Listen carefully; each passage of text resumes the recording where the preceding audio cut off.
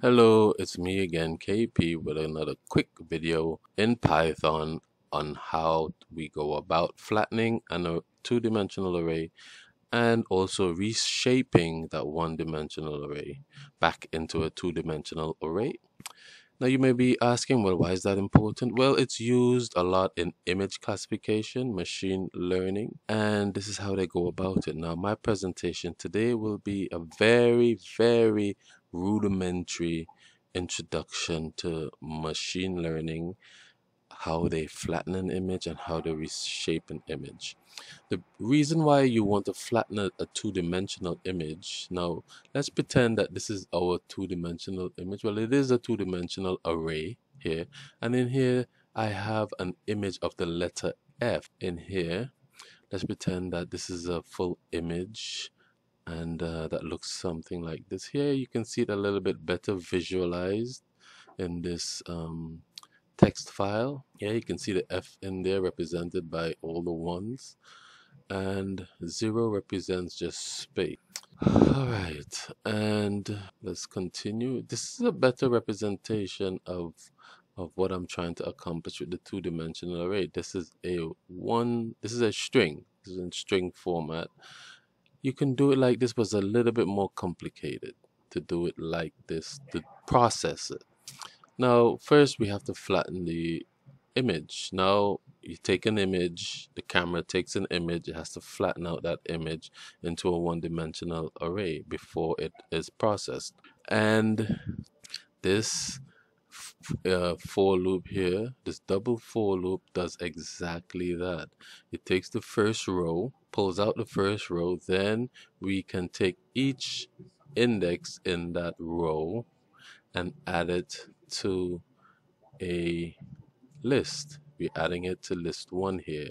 We're just going to append the values, and that's it for flattening the array. And you can do this for any size two-dimensional array. All right, and here in this code block here, we are reshaping the image. So basically, if we want to present the image onto the screen for viewing, we have to reshape that one-dimensional array back into a two-dimensional array, and this is how we go about it. Again, it's an inner for loop here. The shape size is 28 by 28.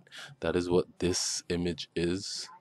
This entire block is 28 by 28. So we want to get back that block. We're reshaping it 28 by 28, and we're using this really interesting formula here. This is very interesting. It's how you go about reshaping a image. Very simple, very straightforward, very elegant. It is row times the width of the array plus the column, and with that you can get back any array that you want. As you see, it's a 28 by 28, so we want the rows to be 28 wide and the rows to be 28 deep, sorry, and the columns 28 wide, and that will give us back our 28 by 28 array. Then once we get each row first. We get each row. That's what this line is doing. It's getting each row and appending it to list number 2. And once the row is complete, then we append list 2 back into list 3.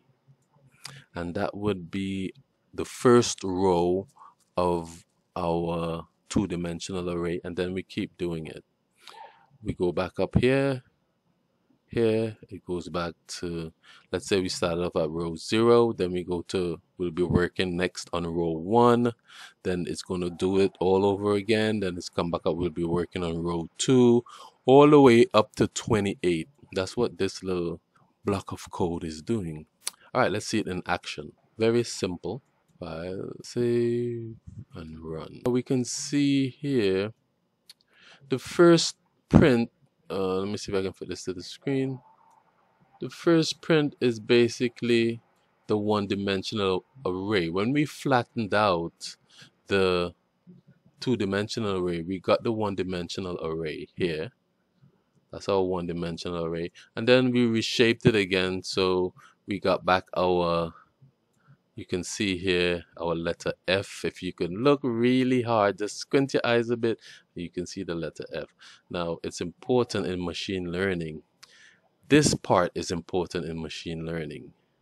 It's important to get that, to basically serialize your two-dimensional array, and then it goes into a method called a fit method, and then the fit method works out some parameters that best explain this that best explain this, what should I say, sequence, that best explain this sequence, so that once it sees it, once it learns this sequence, it would know that if I see this sequence of ones in this range, and more here and more down here, in this area and more here, and it will learn that, hey, if I see this pattern, then that probably is the letter F, and it will give it a score. It will say, hey, I'm 80% confident or 90% confident that this is a letter F. And that is basically how image classification works in machine learning. There's a lot more that goes into it, because you have something called a fit method. I'm not going to be getting into that stuff today, but basic, on the lowest level of classification, image classification, is the taking a two-dimensional image and flattening it out, feeding it into your fit method, and then the fit method gives it learns what it is, and then later on you'll be able to classify. Your classification method will be able to say, give it a score or something like that. All right, thank you. I hope you enjoy that.